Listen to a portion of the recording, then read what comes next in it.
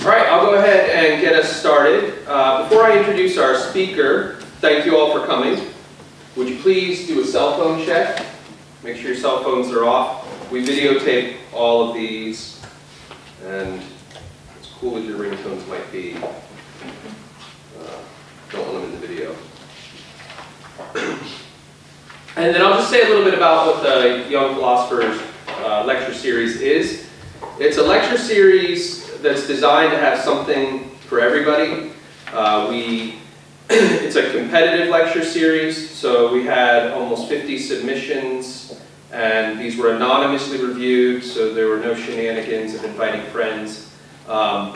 We picked the best papers, the philosophy department picked the best papers, and we invited 4 young philosophers, which doesn't necessarily mean young in age, it's young in terms of professional career, so it's time from PhD. You have to be ABD or have received your PhD within, I think, 6 or 7 years. I forget what our cutoff was, but they're all within the cutoff, whatever the cutoff is.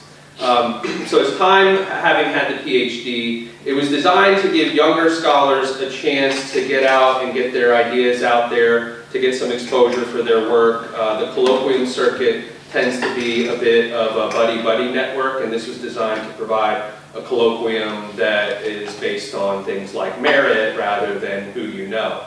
And we've been really pleased with the results over the last 7 to 8 years. We get just fantastic philosophers. And then I said it's designed to be something for everyone. They come to campus and they give a research talk and an intro level talk. So there's really something for everyone. If you're a philosophy diehard, you definitely want to come tomorrow, Friday, out at Prindle. We'll be having the research talks out there. Today, all of the talks are intro level talks, so if you're just casually interested in philosophy, or if you're really interested in philosophy and you just want a nice introduction to a fun philosophical problem, then this is for you. And in the spirit of there being something for everyone, even the people who can't make it to the talks can go to youngphilosophers.org and you can check out the videos of all previous Young Philosopher talks. So I think this is a really wonderful series. I'm glad that it's here with us at DePauw, and now let me introduce our first speaker. Our first speaker is Dr. Nina Emery. Dr. Emery is an assistant professor at Brown University. Before that, she finished her PhD at MIT. Her research interests include philosophy of science and metaphysics, and the title of her intro talk today is Physics, Freedom, and Moral Responsibility. Please join me in welcoming Dr.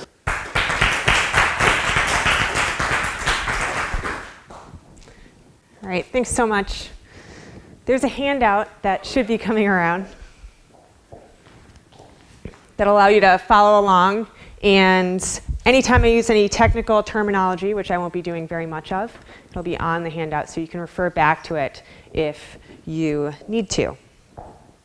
So thanks to Andy and the Department of Philosophy here for inviting me. Thanks to the Prindle Institute and to DePauw University for hosting this event. It's wonderful to be here. As Andy said, my name is Nina Emery, and I'm an assistant professor at Brown University. I work on lots of things, but one of my main interests is the intersection between philosophy and physics. And in particular, I'm really interested in what our best scientific theories, what our best theories of physics can tell us about some of the really big, old, traditional problems in philosophy. And that's the kind of thing that I'm going to be talking about today. So, wouldn't be a philosophy talk if I didn't have at least one really difficult, really abstract, totally out there thought experiment. Okay, so I'm just going to start right off with one. And since it's first thing in the morning, I thought maybe the thought experiment would involve coffee. Okay, so here it is, crazy thought experiment. You've got a cup of coffee. Okay, you set it down. It's first thing in the morning, 10 a.m. Someone comes along. We're going to call him Damien, just so he has a name. Damien comes along, and he steals your coffee. Okay. That's the case. That's the thought experiment. Now, here's a question to ask yourself about that thought experiment. Okay. Is Damien morally responsible for what he did? Or maybe an easier way to put that, an easier way to get a grip on it is, did Damien do something wrong? Do you have this immediate response to the case, do you think Damien did something wrong? A natural thing for you to say would be, well, you haven't told me enough about the case yet to decide whether or not Damien did something wrong when he stole your coffee at 10 a.m. Right? There are ways for me to fill in the details of the case so that it seems like he didn't do anything wrong. Like if I told you that Damien was sleepwalking, or that Damien was under the influence of some hallucinogen that a third party had put in his tea this morning, or if I told you that there was an evil neuroscientist that was fiddling with his brain, controlling his brain by remote control, forcing him to reach out, grab your coffee, and run. Right? So I'm just going to stipulate that we do not fill in the details of the case in any of those ways. Okay. The case is supposed to be one in which it's very natural to say that Damien did something wrong. It's supposed to be a paradigm case in which we are willing to assign moral responsibility to Damien for what he did. We're willing to say he did something wrong when he stole your cup of coffee. Okay. I submit that all of us assume that we can fill in the details of the case this way. All of us assume that at least sometimes people act in such a way that we can hold them morally responsible for whatever they do. That is one of the basic assumptions of how we treat each other. It underwrites a lot of the attitudes that we assume in response to other people when we get angry at them or frustrated with them. It underwrites a lot of the policies we enact at sort of the governmental level in terms of punishments that we assign for various sorts of crimes. So I submit that we all assume that at least sometimes people act in such a way that we can assign moral responsibility to them for what they did, and that if it turns out that that wasn't true, that assumption is false, that we ought to act quite differently. We ought to adopt different attitudes towards people in certain situations. We shouldn't be so mad or frustrated, and we should also sort of redesign things at the policy level in terms of how we punish people for doing things that we would naturally describe as wrong. What I'm going to talk about today is the fact that it looks like our best theories of physics make trouble for that assumption, the assumption that at least sometimes people act in such a way that we can hold them morally responsible for what they do. In particular, I'm going to talk about two problems that our best theories of physics seem to raise for that assumption. And then at the end of the talk, I'm going to say something about how those problems interact. Okay? I'm going to move, both of the problems that I'm going to talk about are sort of classic problems in philosophy. I'm going to move really quickly through them. Okay? So these are the sorts of problems that we could easily spend a week or more on if I was teaching them in class. But I just want to give you guys sort of a taste of the way in which physics can make problems for the assumption that we're starting with. Okay, so a teeny little bit of setup before we get to the problems. The first piece of setup, we're going to be assuming that the complete state of the world at any given time is determined by the fundamental entities that exist and the fundamental properties that those entities instantiate. What are the fundamental entities that exist, and what are the fundamental properties that they instantiate? It's a great question. The answer is we're not entirely sure. They're whatever physicists tell us they are. Okay? So a natural thing to think is that they're the fundamental particles that show up in the standard model, things like quarks and photons, maybe the Higgs boson too, right? The properties that they instantiate are things like occupying a certain point in space, maybe things like spin, electromagnetic charge. Okay? But maybe it's something wackier than that. Maybe the fundamental entities just are points in space that themselves instantiate certain kinds of properties. Maybe that's the kind of view that quantum mechanics gives us, the sort of picture of the world that quantum mechanics gives us. It's hard to say, or quantum field theory gives us. Hard to say. Anyway, the fundamental entities are whatever the physicists tell us they are. And we assume that the complete state of the world is determined by those fundamental entities and the properties they instantiate. So if you want to describe the world, let's put it this way. You could describe the world in terms of things like people and cups of coffee and school buses, right? But if you only describe the world at that level, you'd be leaving out at least some information. In order to get all of the information, you'd have to talk about where each quark is located, right? Where each electron is located and what spin it has, things like that. OK. So that's what it means to talk about the complete state of the world. A natural question to ask about the complete state of the world is, how does the complete state of the world at one time influence the complete state of the world at another time? And the laws of physics are going to tell us that. That's what the laws of physics do. They tell us, given the complete state of the world at one time, what the complete state of the world at another time will be, or what we should expect it to be. Okay? The laws of physics can be either deterministic or indeterministic. And this is the one, those are the two, I guess, real pieces of technical terminology we're going to rely on today. So they're near the bottom of the first page of your handout, I guess sort of 2/3 of the way down the first page of your handout if you're interested. What it means to say that the laws are deterministic is that the complete state of the world at a time, combined with the laws of nature, determines the complete state of the world at any other time.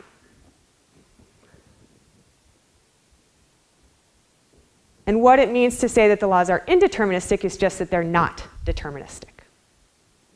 Okay? It's not the case that the complete state of the world at one time, combined with the laws of physics, determine the complete state of the world at any other time.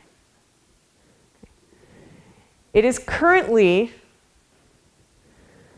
an open question whether or not the laws are deterministic. Okay? Physicists are not sure. I'm going to say a little bit more about that at the end. But here, there is this one thing that'll play a crucial role in what I'm going to say that physicists are sure about. Okay? They're sure that if the laws are indeterministic, they are wholly indeterministic. That means that the complete state of the world at any time, combined with the laws of nature, does not determine the complete state of the world at any other time. Okay? So one way that the laws could turn out to be indeterministic is that there's just one special time during the course of the history of the universe at which the complete state of the world is sort of completely unrelated to anything else that's happening during the course of history. So the laws are deterministic insofar as they apply to all times except just this one weird special time. Right? Physicists are certain that the laws are not like that. They're certain that if they're indeterministic, they're wholly indeterministic. So it's never the case that given the complete state of the world at one time and the laws of nature, you can predict with certainty the complete state of the world at any other time at all. Okay? Even if the time that you're interested in is, say, the very next instant. Okay. You guys will see me use those terms a little bit more as we go, and hopefully they'll become a little bit more clear. Since it's such a short talk, I need to move relatively quickly through the material. All right, so the first problem that physics raises for the assumption that people at least sometimes act in such a way that we can hold them morally responsible for what they do is the following. If it turns out that the laws are deterministic, then we could not have done anything other than whatever it is that we actually do. Okay? So the laws are deterministic. That means that the complete state of the world at any time, combined with the laws of nature, determines the complete state of the world at any other time. More specifically, the complete state of the world sometime during the late Jurassic period, okay, combined with the laws of nature, determines the complete state of the world at 10 a.m. this morning. Okay?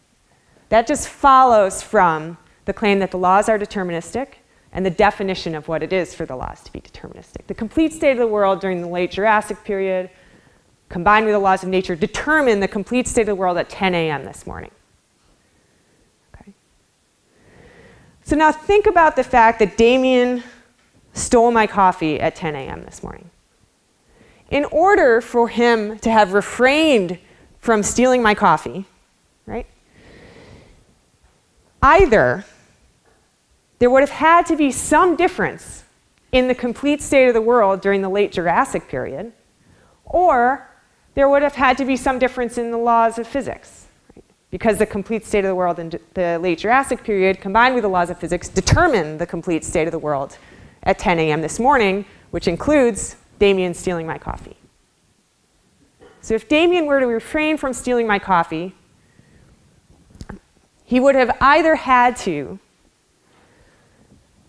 make it such that the state of the world during the late Jurassic period were different, or the laws of physics were different. But Damien can't do any of those things, right? He's just an ordinary guy. Right? He can't change the way things were in the late Jurassic period, and he can't change the laws of physics. So it seems like Damien couldn't have done anything other than what he actually did. He couldn't have refrained from stealing my coffee. But then how can we say that Damien did something wrong? How can we assign moral responsibility to him for his act? After all, he couldn't have done anything else. Okay, like I said, a classic argument in philosophy, the kind of argument we could spend quite a bit of time talking about. I just want to give you a taste of that argument. I'm going to move on to the second problem, but we can talk a bunch more about it in the Q&A if you guys have questions about that. That's the first problem that the laws of physics raise, is for the assumption that people at least sometimes are morally responsible for what they do. If the laws are deterministic, then we could not have done anything other than what we actually did. It seems like we shouldn't assign people moral responsibility for things such that they couldn't have done anything else. The second problem is that if instead the laws are indeterministic, then it looks like what we do is just a matter of chance. Okay? So why is that? Remember I said if the laws are indeterministic, physicists tell us they're wholly indeterministic. Okay? So the complete state of the world at any time, combined with the laws of nature, doesn't determine the complete state of the world at any other time. More specifically, or it follows from that the complete state of the world at, say, 9:59 and 59 seconds doesn't determine the complete state of the world at 10 a.m. Okay? So even given everything that's true of Damien at 9:59 and 59 seconds, okay, it still wasn't determined whether he would steal my coffee or not at 10 a.m. He might have stolen my coffee, and he might not have, given everything that was true of him the very instant before he stole it. But then it seems like, okay, he might have stolen my coffee, he might not have, given everything that was true of him just the instant before he actually stole it. So him stealing my coffee seems like it was just a matter of chance. Okay? It could have gone either way. Nothing about him determined whether or not he would steal the coffee. But then how can we say that Damien did something wrong? If what he did was just a matter of chance, then it doesn't seem like we can assign moral responsibility to him for what he did. That's a second problem that the laws of physics raise for the assumption that we can at least sometimes assign moral responsibility to people for what they do. Okay, like the first problem, that's a classic argument in philosophy. We could talk about it for a week or more, and we can definitely talk about it in the Q&A. But I want to point out something that is very rarely observed about the way that these two problems interact. Okay. So the two problems again, if the laws are deterministic, we couldn't have done otherwise than what we actually did. If the laws are indeterministic, then what we do is just a matter of chance. Often these two problems are presented as forming a dilemma. So either you figure out how to make sense of the fact that we can still have moral responsibility for what we do even though we couldn't have done anything else, or you figure out how to make sense of the fact that we can have moral responsibility for what we do even if what we do is just a matter of chance. Both of those things, either of those things would be difficult to do. So you have a challenge ahead of you, but what the challenge is to choose one or the other and choose how to respond to it. Figure out a way to respond to it. It's a dilemma. Actually, I think that if you look at the laws of physics, it's worse than that. It's not that you have to figure out how to respond to one of these two problems. It's that you have to figure out how to respond to both of them. Okay? So here's why. The current state of play in physics is that we've got a whole bunch of theories that are all equally good at capturing the data that we've collected so far, at predicting the results of experiments that we can perform. According to some of those theories, the laws are deterministic, and according to others, they're indeterministic. And we can think of experiments that would tell us which of the theories is correct, but it just turns out that those experiments are always the sort of experiment that creatures like us will never be able to carry out. They involve things like creating an experimental setup that runs over the course of many light years, stuff like that. Okay? So there are experiments that would tell us which of these theories is correct. We can't perform those experiments. Not just because we don't have fancy enough computers yet or something like that. It seems like there's something about us that keeps us from being able to perform those experiments. Okay? Creatures like us are never going to be able to perform them. So the current state of play in physics is that both deterministic laws of physics and wholly indeterministic laws of physics are live scientific options. And it seems like, given that they're both live scientific options, we can't just come up with a way of making sense of moral responsibility if it turns out that one of them is correct. Because it might turn out, in a very strong sense of might, that the other one is correct. So if you've got a way of responding to the worry about how to assign moral responsibility if the laws are deterministic, great. But it's a very real possibility that the laws of physics aren't deterministic. They're wholly indeterministic. And if it turns out that that's true, then we should not be, and you don't have a response to the second problem I discussed today, then we shouldn't be assigning moral responsibility to the people around us. We should be acting very, very differently. Okay? We shouldn't be getting angry at people when they do things that we would naturally describe as wrong. We shouldn't be sending them to prison, stuff like that. Or we need to rethink our motivations for doing things like that. Okay, so the sort of upshot to leave you all with is that not only do we have these two classic problems that physics seems to raise for a very natural assumption we make in the course of our everyday lives, but these two problems don't just form a dilemma. We need a response to both of them. So philosophers really have their work cut out here.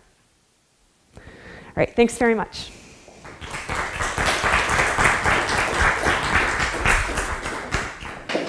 So we have about 20 minutes or so for Q&A, plenty of time to delve into this a little bit more. I'll go ahead and moderate questions. So the way this will work, raise your hand if there's a queue. I'll start a queue. And if you want to jump in with a follow-up question, then just show me one finger and jump in with the follow-up. So who's first? Yeah, so with these two dilemmas or the problem of the person taking your coffee, do we not consider like the thought that's going through that person's mind when, I guess, considering whether they morally did it or if it was just happening by chance? Okay, can you say a little bit more? So I thought you were going a slightly different direction than where you went at the end. So. No. So there's a lot to pick up on in that question. All right. Something that people sometimes say, and tell me if this is what you've got in mind, is that it doesn't matter. The only thing that really matters is whether or not Damien intended to steal my coffee. He had good reason to steal he had some reason to steal my coffee. He was, he'd forgotten to get himself a cup this morning, and he was like, oh, it's early. Coffee would be great right now. He walks right up, he waits till I'm looking the other direction, he steals my coffee, right? So all that really matters is the description that I've just given of his thought process. Anytime somebody goes through a thought process like that, they're fully informed about the situation, they've deliberated rationally, they're not under the influence of any drugs, they clearly and deliberately form an intention to act a certain way, and then they act that way, then they're morally responsible for whatever they do. All you have to do is tell that little story. Is that the kind of thing, is that what you have in mind? Yeah. So the thought, as you say, the thought that he has, that sort of encompasses that whole mental process there. Yeah, absolutely. So it's a really natural thing to say, and you're picking up on a very common line of response here. The worry is, right, so that's definitely how we think about other people, is those are the situations in which we're willing to assign moral responsibility. The question is whether or not we should assign moral responsibility in those cases. So, I mean, if I told you that the evil neuroscientist, now we're really going to have a thought experiment. Okay. It turns out that the evil neuroscientist is in the next room, and he's fiddling with the neurons in Damien's brain. Okay. Now, there's a couple different ways that he could fiddle with the neurons in Damien's brain, right? He could just fiddle with the neurons that make Damien move his hand and grab my coffee and walk away, right? In that case, you don't have the whole mental process that we were just talking about that seems to us to sort of track moral responsibility. But there's another way that the neuroscientist could mess with Damien's brain, right? He could cause Damien to desire some coffee, to believe that the easiest way to get some coffee would be to just steal mine, to form the intention to steal the coffee, right? The neuroscientist can do all that stuff just by jiggling the neurons around. This is my extent of neuroscience right here. Right, it's natural. It seems natural to me. I don't know what you think about it, but it seems natural to me that in the case I just described, Damien's not morally responsible for stealing my coffee, even though he had that sort of robust thought process that seems in normal cases to track our assignment of moral responsibility. And then the worry is, at least about the deterministic case, the worry is that it's just like that, right? So yeah, Damien's having this whole robust thought process of of having certain beliefs and desires and forming an intention and acting in accordance with that intention. But the root cause of all of that, well, talking about causes is going to get loaded, but that whole mental process that he goes through, it's determined or constrained in some important way by all of these external factors that aren't under his control at all. So it's not his fault that he had that whole mental process. So we shouldn't assign moral responsibility. Does that help? Yeah. So like I said, the thing that you just brought up is like a classic line of response. And so you can definitely push it farther. And it'll probably mean you need to resist the way that I was responding to the neuroscientist thought experiment. But you can definitely, there's a lot of fruitful philosophy to be done kind of along that path. Thank you. Jen? You follow up. Did you have another follow-up? No. Okay, so I think I have an idea of the lines of follow-up that might be pursuing. It's a way of trying to cut the discussions of moral responsibility off from the discussions of physics and determinism.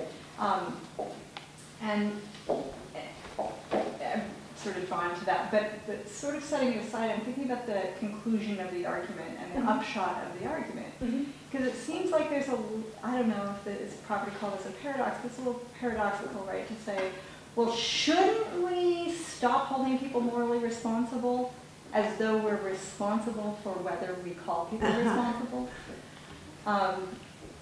That I don't, so if the upshot of the argument is sort of, yeah, whether determinism or indeterminism is true, we're not responsible for what we do, so similarly we're not responsible for whether we do or don't hold. So if it's supposed to have bite, then it seems like it bites itself in a way. And the other way of thinking about it is, well, if the question whether we should hold people responsible is supposed to be a significant one, it's undermined by the argument itself. So maybe that's a reason to think that actually it's not that compelling. It doesn't have that much bite because, yeah. So that seems to me somehow paradoxical. I don't know what you'd say. Yeah, it's a really good question. So there's going to be questions about how determinism interacts with fatalism. And I think that that your question is gonna connect to that debate. I mean, I'm trying to think of the most clear way to put things.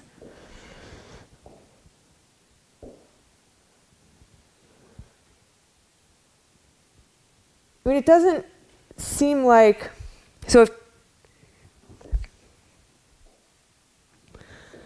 here's an analogous thing that I might say. People debate about whether or not, they should have a cup of coffee in the morning.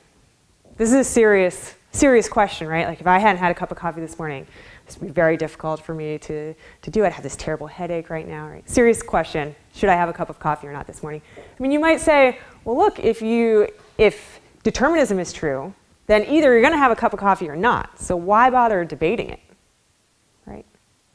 So then it seems like we shouldn't sort of worry about anything. We shouldn't debate about what we should do in any sense of what we should do, not just about whether or not we should assign moral responsibility.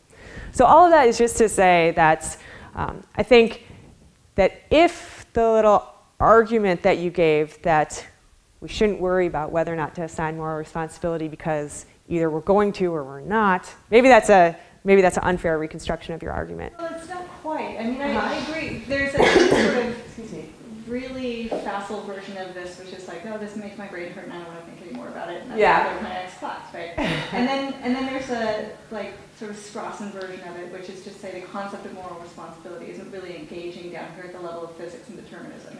It's operating in a different realm. And so it's that line that I think is more supported, or I'm trying to draw toward by saying, I don't know how, we need to make sense of what the conclusion of the argument is. If the conclusion of the argument is our practices of ascribing moral responsibility are irrational, then I think that's fine. But if the conclusion is then therefore we should do something different, then I think we start to have that problem, that circle of, well, that assumes that we're not just the question of, practically speaking, do I debate about what to do about anything, but in particular that one. I may be wrong, but no, it's not at all obvious to me which way to go here. But so the thought is that there's something distinctive about deliberating about whether or not we should assign moral responsibility if determinism is true? No. If we've already, so there's something distinctively irrational about debating about, say, how we should treat other people if we've already concluded that assigning moral responsibility to other people is irrational. It seems like this is one of the things for which we would assign responsibility, is the ascription of responsibility. And that seems like it somehow eats up, fills up. I think I have a way to, Good. but can I jump in with a quick follow-up? I think Jen's worry is we've got these arguments that seem to undermine moral responsibility. And if that leads us to a conclusion that we should be behaving differently, if your should talk presupposes moral responsibility, then is that sort of what the should talk presupposes moral responsibility. So we have an argument that no one's morally responsible, so we should behave in these ways. If the should talk that you use there rationally commits you to moral responsibility, there'd be the worry there. I think that's the... And I think the same thing would go if what we were wanting to use is some non-moral concept of like rational responsibility or cognitive epistemic responsibility. I think the whole dilemma would go forward in the same way, and so you would end up with the same kind of problem that you may be presupposing that. Yes, thank you. It's interesting. I'm not entirely sure what to say. I mean, do you think that it helps at all if You don't make a grand pronouncement like, we should not assign moral responsibility. But every time, you know, Jason knocks over Sam's coffee and Sam gets annoyed at him, you say, that's a weird way to act. Like, why are you acting that way? Do you see what I mean?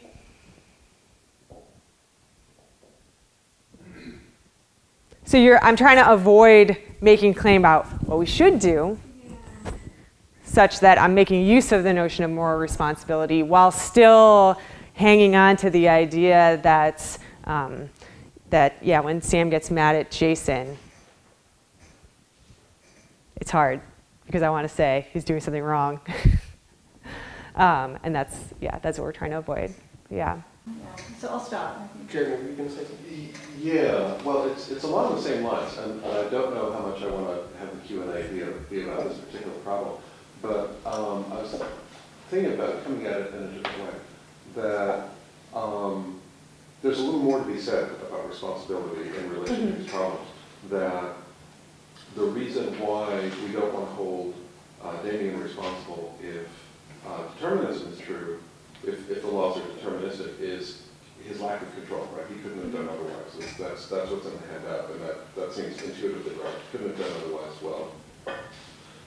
Unless we want to go over to Frankfurt, but let's set that aside. I'm a little less clear on how he's not responsible if the laws are indeterministic, but it seems like something similar. If we're going to claim that it's just random chance, then that implies that it's not up to Damien, right? It's up to chance, and so again, he doesn't have control. So the common denominator is the lack of control. If indeterministic laws and deterministic laws both result in a lack of control over voluntary action, or what we call voluntary action, then that would seem to apply to our holding people responsible, our becoming annoyed, and so on, right? We lose all control of that. So it would be something like, in the case of guy tips over the coffee and I get annoyed, if I do that because, if I get annoyed because I'm mistakenly ascribing control to the person who tipped it over, well, then I'm making a mistake. Right, that seems to be the description. So this is just a friendly suggestion for me? Yes, so just say you're making a mistake as opposed to saying you're doing something wrong or something you shouldn't do. And maybe that can avoid Jen's worries. Right, insofar as shoulds invoke this notion of moral responsibility that presupposes some sort of control. Yeah, I mean, and this is not adding very much to what you're saying as opposed to just kind of restating it, but yeah, I was thinking maybe you could say something like, oh, that just doesn't make any sense. So you have this, Sam has this attitude, that attitude makes no sense to me. I'm not making any further claim that he shouldn't have the attitude, certainly not in a moral sense of should, but it's just sort of like, what? That's weird. Why are you doing that? I don't know if that helps much. No, I do think that something like that. Now, I'm not sure. I think that you might be able to push it back a little bit so that when we're talking about ascriptions of what does and doesn't make sense, rather than talking about responsibility, but there are a whole host of other interesting questions to pursue here. Right. I mean, you can imagine Sam saying, who cares if it doesn't make sense? And it's, yeah, I mean, or you could see him putting pressure on me to say, okay, so it doesn't make sense, who cares? And then it seems like eventually I'm gonna have to say something like, but yeah, you should stop. Yeah, you should try to make sense. It's good. All of us should try to make sense. Claudia and then Keith. So there's two kinds of reasons we might give up on a practice of moral responsibility after hearing these arguments. We might give up on it because we decide it's unfair. It's unfair to Damien to blame him when he either acted deterministically or by chance. Or we might decide that it's inefficacious, that if we start blaming people, we're just not going to get anywhere because they're going to do whatever they're going to do, whether or not we blame them or not, either by chance or by deterministic reasoning. And do you feel that both of those reasons are equally connected to your kind of argument? I mean, is it that your argument, I mean, that both determinism and determinism show that it's unfair to hold people morally responsible, or that we're just not going to get anywhere by doing it because whatever we do is pointless in the sense that it's just not going to have any efficacy? Because that latter seems just false. Mm-hmm. Yeah, I had the former in mind, so I was thinking that it's unfair to hold people morally responsible in these circumstances. But why wasn't the other one also? You know, if we really take determinism seriously or indeterminism seriously, it seems as if the efficacy worry might be present too. That, you know, it ties back to the fatalism point. Right, exactly. Yeah, I'm not sure I have too much to say other than I think these are more sort of general worries about fatalism, which are super philosophically interesting, but I'm not sure I have a ton to say about that right now. But yeah, it's good at that distinction, though, between those two things that might be wrong. I think it's really helpful. We should actually end there. Keith, I'll just have you follow up with Dr. Emery afterwards. Please join me in thanking Dr. Emery.